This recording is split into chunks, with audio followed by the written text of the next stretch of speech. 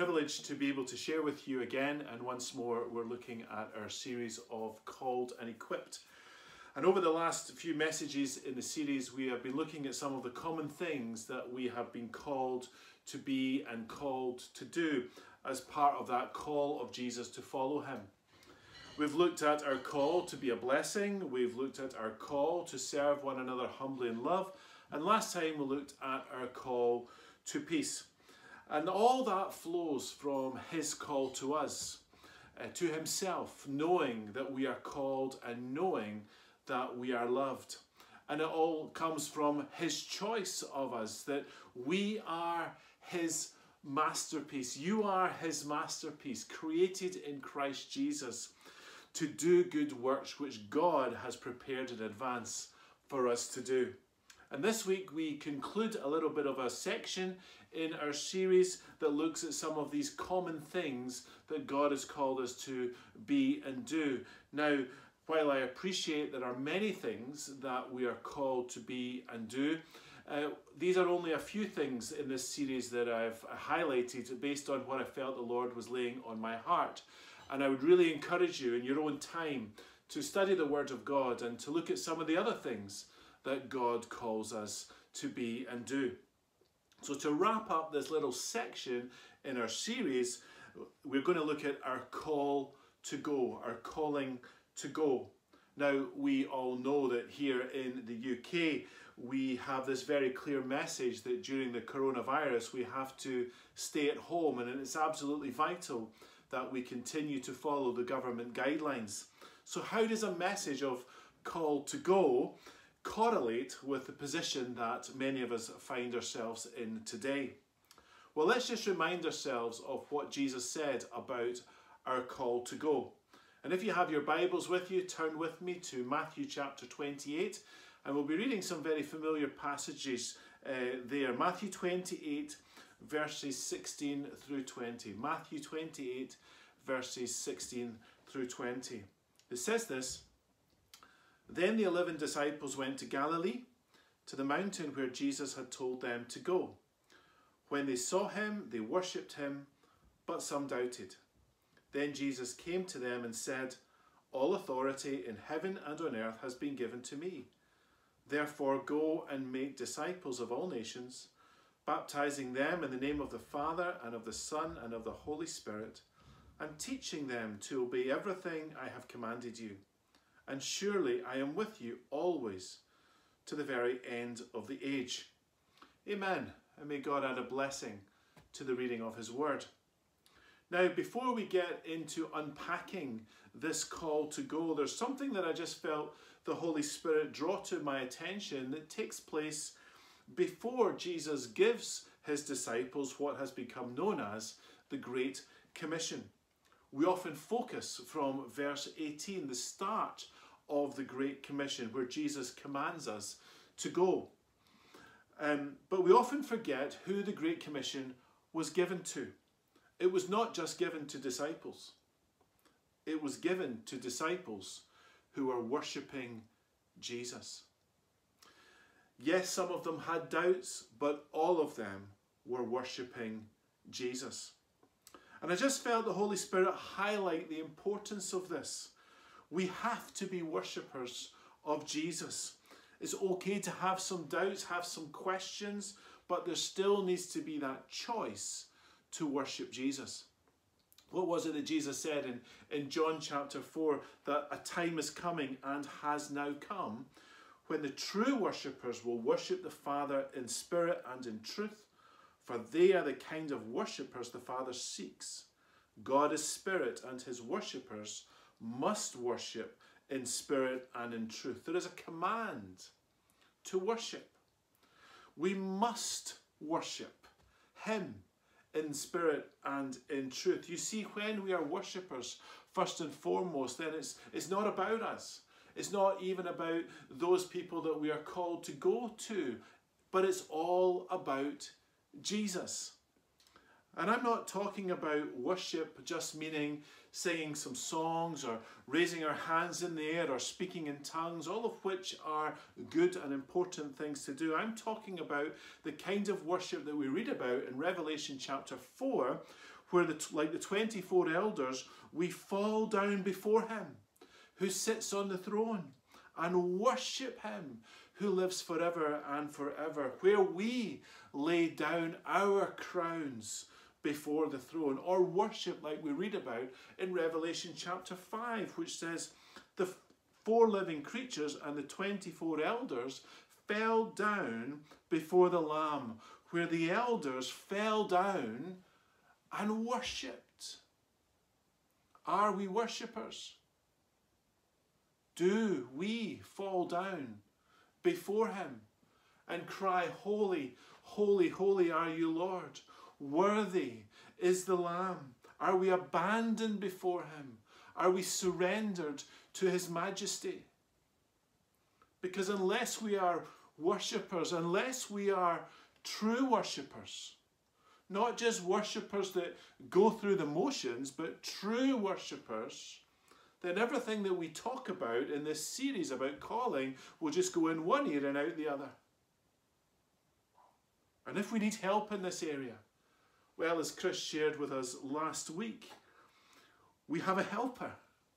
We can ask the Holy Spirit to help us get that fresh vision of Jesus that causes us to do as the Apostle John did in Revelation 1, that when I saw him, that is Jesus, when I saw him, I fell at his feet as though dead. But listen, look what Jesus does for the Apostle John in that place of absolute worship before him, in that place of absolute surrender before him. Jesus says, then he placed his right hand on me and said, do not be afraid. I am the first and the last. I am the living one. I was dead, but now look, I am alive forever and ever, and I hold the keys of death and Hades. Hallelujah. That's the Jesus that we serve. That's the Jesus that we worship. And in that place of worship on the mountain, where the disciples were, with all their doubts and their questions about all that, Jesus comes and says to his worshipping disciples, all authority in heaven and on earth has been given to me. All authority in heaven and on earth has been given to Jesus. Now that just makes me want to worship him more. But that authority was given to Jesus for a reason. It says, therefore, what has the authority been given to Jesus therefore? Well, it's to send us out. It's to send us out, his worshipping disciples, to go. And to go knowing that Jesus, who has all the authority on heaven and on earth, is with us. Always. Always.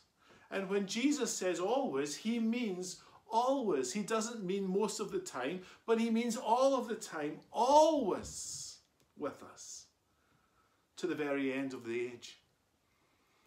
We don't go in the authority given to us from Jesus. We go in the knowledge that he who is always with us to the very end of the age has all authority in heaven and on earth. In the knowledge that Jesus, who is with us, and that he has all authority in heaven and on earth, in that knowledge, therefore, we go as worshipping disciples to make disciples. You see, if we're not worshipping disciples, then we're just going as disciples. But what God desires is not disciples of a church denomination.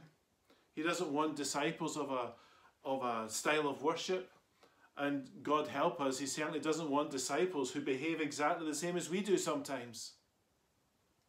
That's not what we are to make.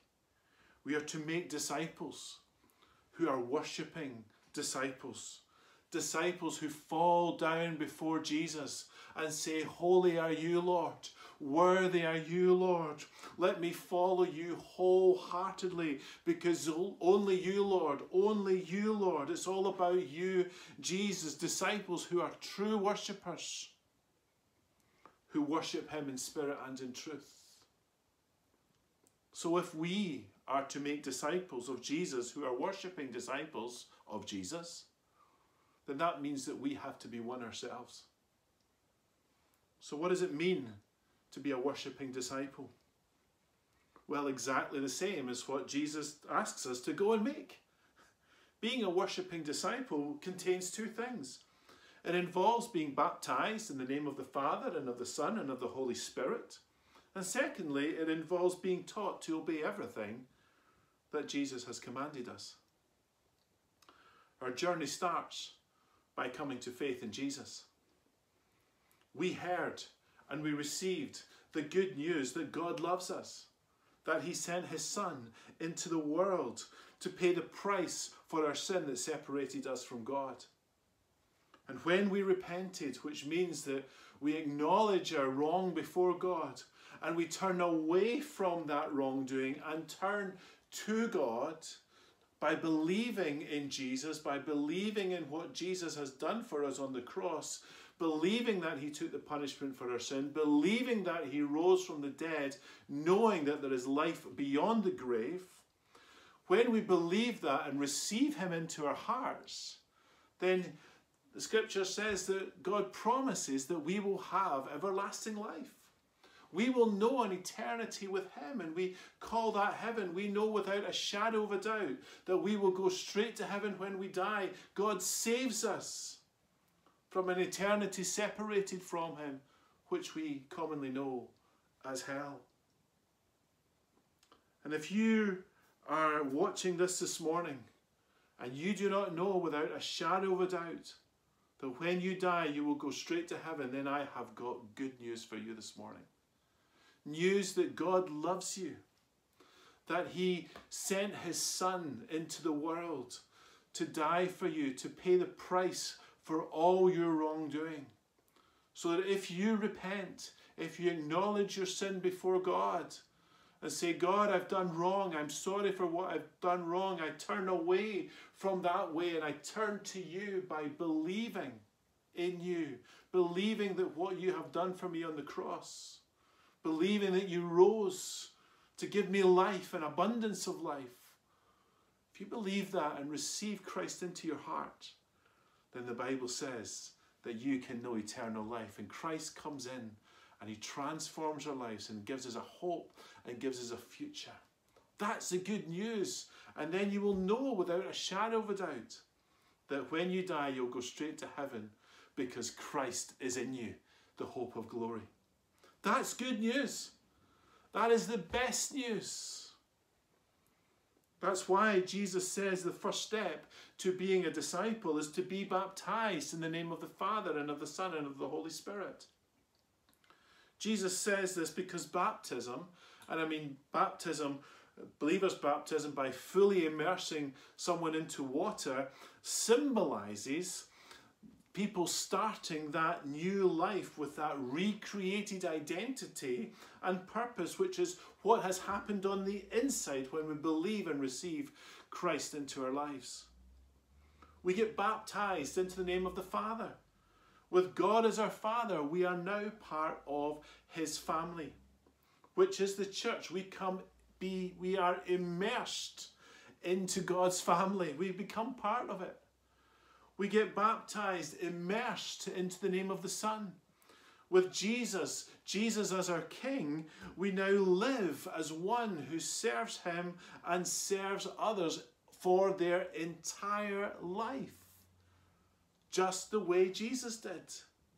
Because we are to follow him. And we get baptized into the name of the Holy Spirit. That same Spirit that sent Jesus on his mission, empowering everything that he did. And that Spirit now lives in us and sends us out on that very same mission. To be immersed and filled with the Spirit, to be being filled with the Spirit, so that out of our inner being flow rivers of living water, bringing the life of the Spirit, that Spirit-filled life, to those around us. This is what it means to become a disciple of Jesus. We are born again. We are born of God. We are born of the Spirit. But it doesn't end there. Because Jesus says the next thing, that we are to be taught to obey everything Jesus has commanded us. This isn't something that we learn in a 6-week course, take a quiz at the end of your knowledge and boom, you've got a certificate that says you're a disciple of Jesus. That's not how it works. We don't get a diploma in this. We don't get some sort of degree in it. It's something you become, something that God makes you if you allow him as you follow him. And that comes not just by learning and by hearing, but it comes by putting that learning into practice, to obey, to follow Jesus. The writer to the Hebrews says that maturity in Christ, that takes that teaching about righteousness, and it says by constant use,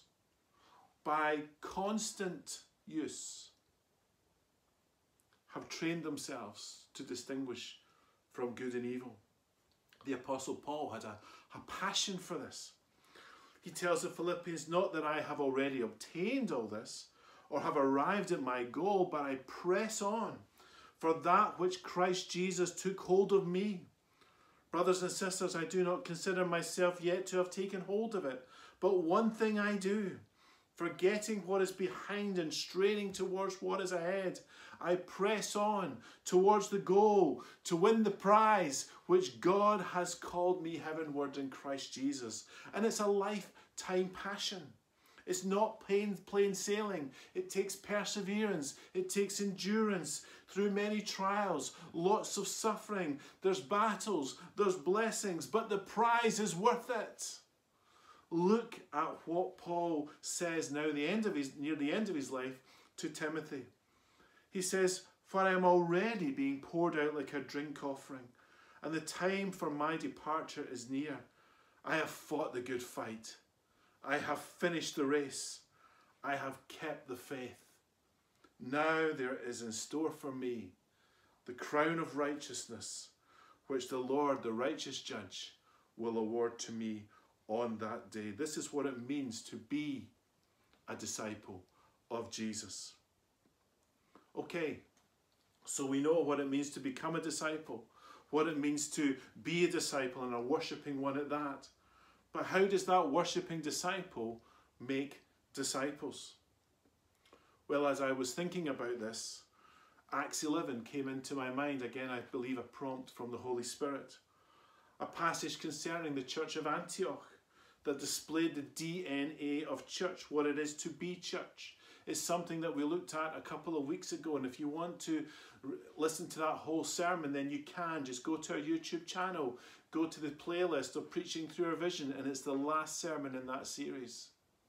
But the summary of it is this: the church in Antioch did 4 things. They reached, they got involved, they equipped, and they released. Reach, involve, equip, release. This is the DNA of church. Not a building, not a church service, online or otherwise, but this is the DNA that has been placed inside every single worshipping disciple of Jesus. Many people think that the Great Commission is about evangelism, but it's not. Yes, evangelism is certainly an important part of it, but it's more than that.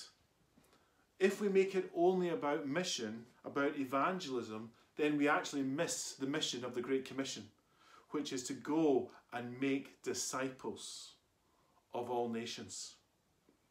And if we are worshipping disciples ourselves, we know that when we truly worship him, we express our love for him. And if we love him, we'll obey his commandments. Again, as Chris shared with us last week, if we need help obeying his commands, then we have a helper.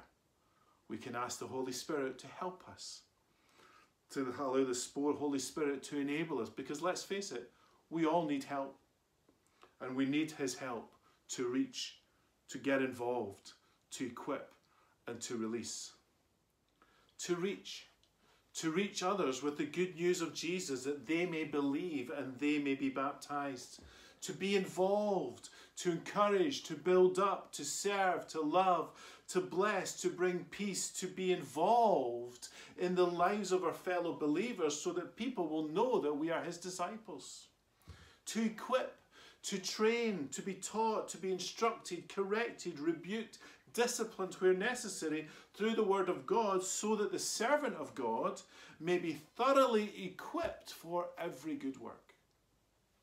To release, to give to those around us what God has given to us by his grace. To operate in our God-given gifting and calling. To allow God to work in you and through you. To be his masterpiece. Created in Christ Jesus to do good works which God has prepared in advance for us to do. And it's all to his glory. And the more I think about what it means to be a worshipping disciple, to make worshipping disciples, the more I am convinced that it's not a one-to-one relationship, but it's a many-to-many relationship. Jesus did not say to each disciple, go and make another disciple, who will then make another disciple. He said, he told all the disciples together to go and make disciples together. You see, we all have a responsibility to reach, to tell them the good news. One disciple might sow the seed, another disciple might water it, another disciple might water it some more until that seed dies to self and brings forth life. You see, it's a team effort, it's a body effort, it's in our DNA, it's being the church. We all have a responsibility to be involved in encouraging one another, loving and serving one another humbly in love. We all have a responsibility to correct one another in love, to bear with one another. One may encourage, another may bless, another may give a scripture, another might pray with them. It's about being involved and helping one another be disciples of Jesus. It's a team effort. It's in our DNA. It's called being the church. We all have a responsibility to be equipped, to grow in our understanding of the Word of God, so that faith grows. And faith comes by hearing, and hearing by the Word of God. One can teach, another can help understand, another might be able to help and correct and love. Again, it's in our DNA. It's a team effort. It's being the church. And we all have a responsibility to release and be released, to operate in our God-given gifting and calling. Because when we operate in that, we are a reflection of Jesus to those that we are ministering to. We are being who God has called us to be, and every single part of the body is needed. And we'll be spending some more time on that in the coming weeks. So in conclusion, I was watching something that was posted on Facebook earlier in March by Launch Church Multiplication Catalyst. And it showed a video clip from back in November 2019 from Danielle Strickland, who was speaking at one of the events that they had. And she said this: chaos is not your enemy, it's your friend. It's the starting place of all things. In Genesis 1:2 it says, "Now the earth was formless and empty, darkness was over the surface of the deep, and the Spirit of God was hovering over the waters." And Danielle Strickland went on to say that the Holy Spirit hovers above the chaos of the formless and empty earth in the Genesis account. But she also said the Holy Spirit hovers over every beginning account. The Holy Spirit hovers, just waiting, hovering right in that place of surrender. You see, the earth in the beginning of the Genesis account was in the place of surrender. The Holy Spirit was hovering, and God spoke. And Danielle Strickland went on to say that he is looking to speak life and newness and new creations and new things and new movements and new strategies and new ways of evangelism and new ways of kingdom into being right here. And there was something prophetic in what she was saying 5 months ago back then, because who would have thought that less than 5 months after she said that, we as a human race could be, as you may describe, in a time of chaos, in unprecedented times. And when I watched that video, something in my spirit leapt because I sensed that God was about to do something. 2 weeks ago, Karen and I took part in an online prayer meeting with other senior leaders in the Apostolic Church in Scotland. And Stephen Anderson shared a dream that he had, and I have his permission to share it. In the dream, he saw the word rest spelled out, R-E-S-T. And then he saw an E drop between the S and the T to make the word reset, R-E-S-E-T. And he felt the Lord was saying that this is a word, an opportunity for the church in this time. Many think that this pandemic and the message to stay at home means it's a time of rest. It's not a time of rest. It's a time of reset. Time to get back to being the DNA of church. To be worshipping disciples who make disciples by reaching others, by being involved, by being equipped, and by being released. And I sense an affirmation in my spirit on that. And the Holy Spirit is hovering over this chaos. And are we ready? Are we in that surrender position? Are we ready to be reset? To be the church as Jesus intended us to be? Who can we reach?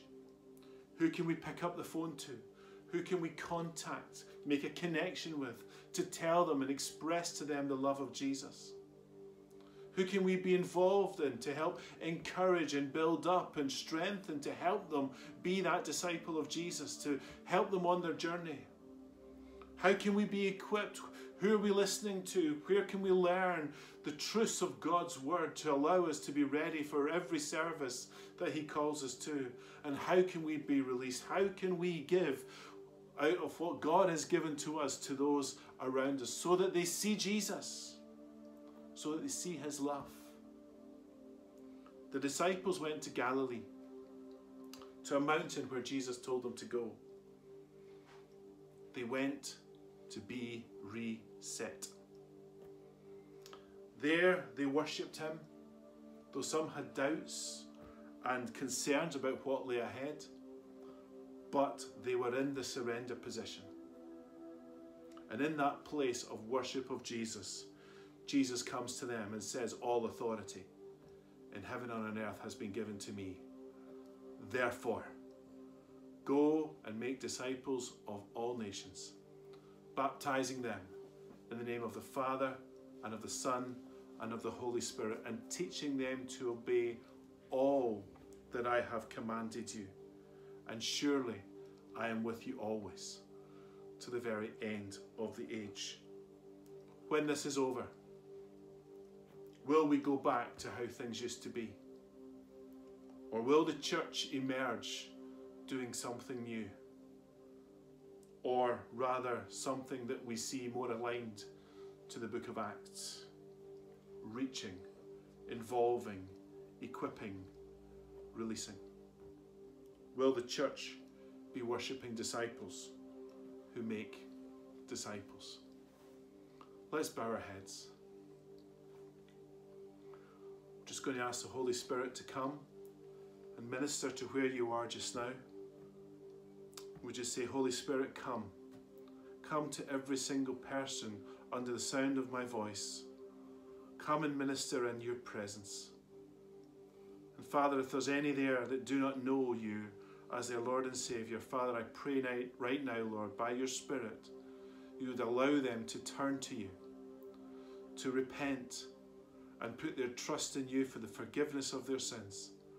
And Lord, that they would come to know you and receive you as their Lord and Saviour. Father, for those of us that have maybe been on the road of being a disciple for some time, but Father, for those that maybe don't feel they've been a worshipping disciple, or for those of us maybe that struggle to obey all the commands of Jesus, or struggle to reach or be involved or equip or release, Father, I pray your Holy Spirit now would come and minister into their lives. Bring your challenge, bring your truth. And Lord, help us by your Spirit to be changed, to be transformed, because only you, Lord, are the one that can transform us, that can change us into be more of who you want us to be. So Lord, help us, we pray, be the bride of Christ that you intend us to be. Lord, that we may shine with your love and for your glory. And we pray this in Jesus' name. Amen.